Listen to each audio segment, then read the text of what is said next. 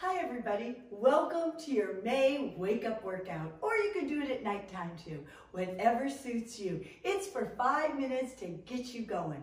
Let's begin with a deep cleansing breath. Bring in the oxygen and release. It's May, beautiful month, Mother's Day month, special to so many of us, and also the flowers are blooming and you'll feel good if you do something good for your body. Good for your heart and good for your brain. That's it, and that's what exercise helps you with. Good, just bend side to side now.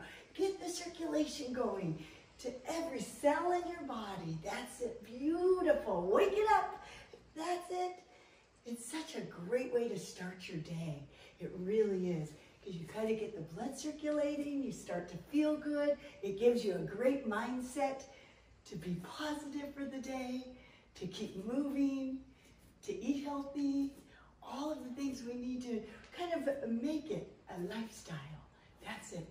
Side to side now. Reach side to side, side and side. Great for the waistline. That's it for our core muscles, the tummy, the back. That's it. Good. Reach side to side, side and side. We've got 2 more. Last one, and let's stretch it forward and to the other side. Shift your weight side to work your hips, your thighs, and your buttocks. That's it. Think good posture. Zip up those abs. That's it. Put a smile on your face. It's contagious, and we all need that these days. A good smile. That's it. We got 2 more. Last one. Stretch it out. Now just hold it there. Feel the stretch. Beautiful. Can you twist up and hold? Hold, hold, hold, hold. Great for the waistline. And to the other side, twist and hold. The birds are making beautiful noises outside. Oh, I love it. And stand up nice and tall. Let's walk our hands all the way down. Walk it down. Good. We're going to hold a plank position. Get those abs strong today. Really pull up and in the abdominals. Squeeze your bottom. Tighten up your tushy. That's it. And lift your hips to downward facing dog. Stretch your hips up. Good. Push away. Now can you bring one leg up in the air? Hold it up, up, up, up, up. Good. 3-legged dog. Now bend your knee. Open up your hips. That's it. Open it up. Good stretch. Oh, that's great. And release that leg. And pick the other leg up into a 3-legged dog. Stretch it out. That's beautiful. Bend your knee. Flex your foot. Open up your hips. Good. And now slowly relax. Bring it all the way down to what we call a pigeon. And this is a stretch for your opening of your hips.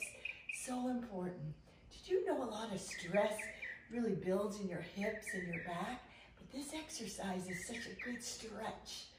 Oh, it releases and opens up the hip area. So great, especially for us women. Good. And now slowly just switch legs. Just switch legs. Chest stays high. Good posture. That's it. Feel the stretch. You could kind of feel the range of motion when you rock side to side. Oh, you feel all through here, that bottom, that tushy. And now slowly bring your legs together and roll onto your back.